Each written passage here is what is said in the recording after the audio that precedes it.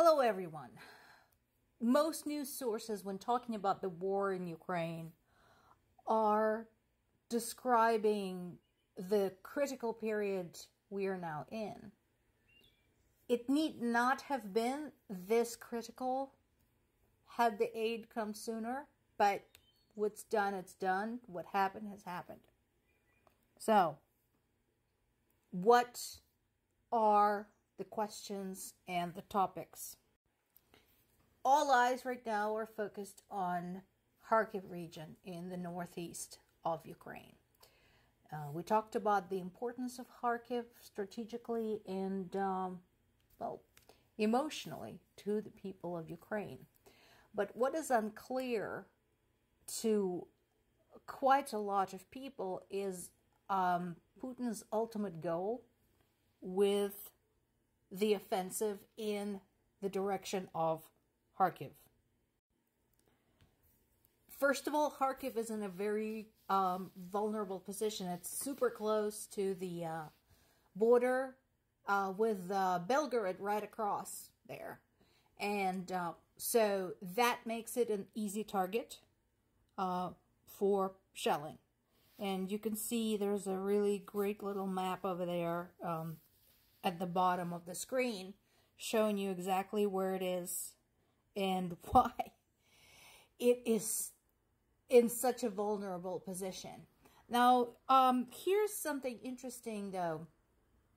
I know the name of Belgorod had appeared many times in the news in conjunction with this war, and Belgorod has been crucial because it too is close to the border from the Russian side as a meeting point for the troops, for the supplies, for the weapons, and so on. And of course, it's also a very handy place from which to shoot at Ukraine.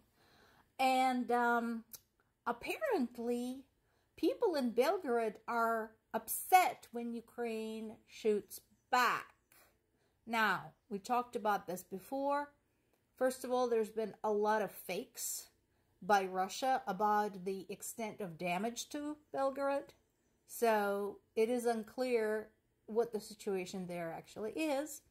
But second, we also know Ukrainians have been extremely careful in doing their best to only hit military targets.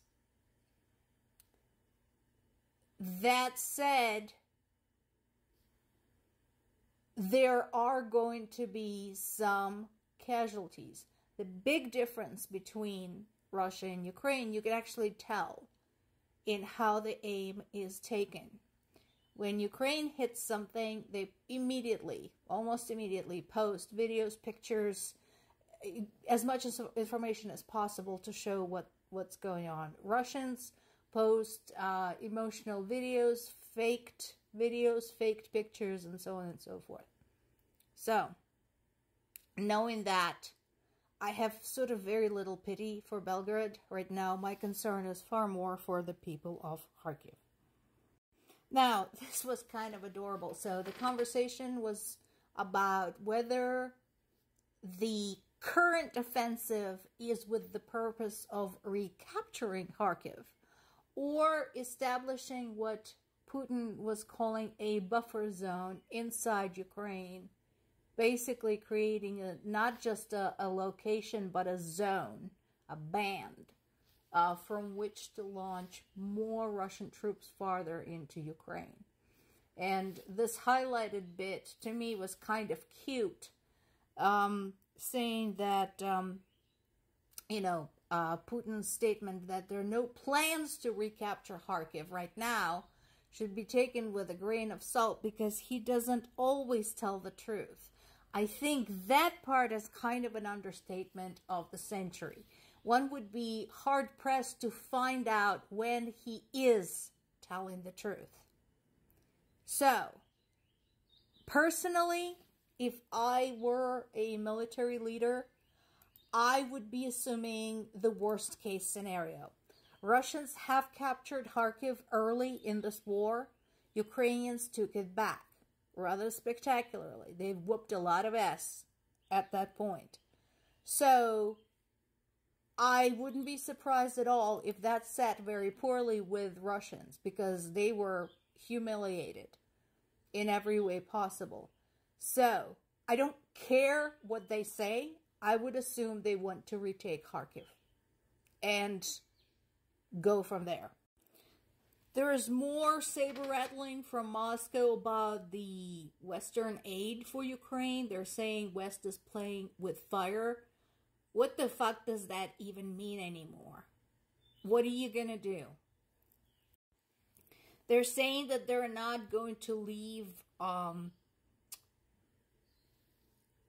such actions unanswered. The actions in question being supplying Ukraine with the middle and long-range missiles that allow Ukrainians to strike objects within Russia. But let's not forget, Ukrainians were kind of already working on their own way to strike objects within Russia by using drones.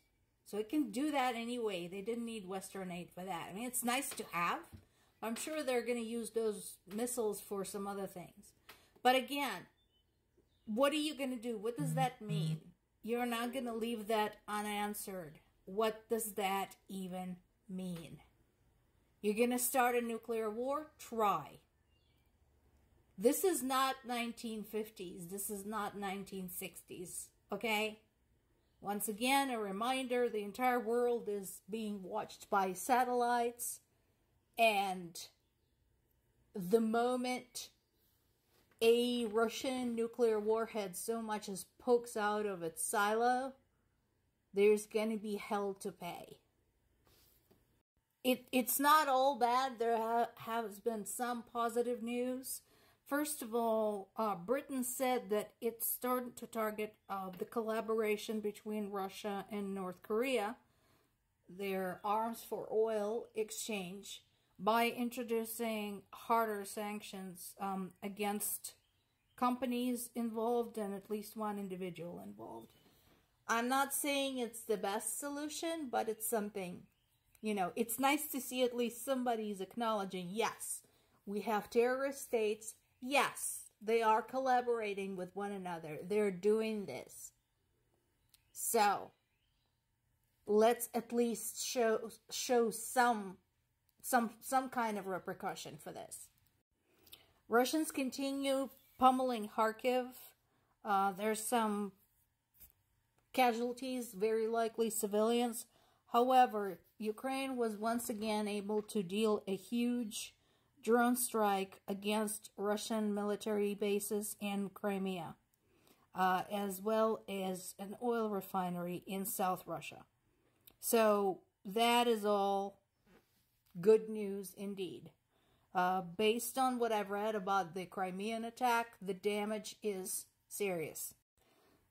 And I'm right, because that is confirmed through satellite imagery.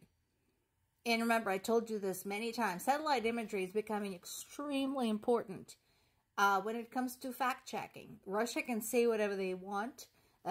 Specifically, the Russian-installed official in Crimea said that all of the Ukrainian projectiles have been destroyed. Well, once again, apparently they used jets and buildings to destroy those drones.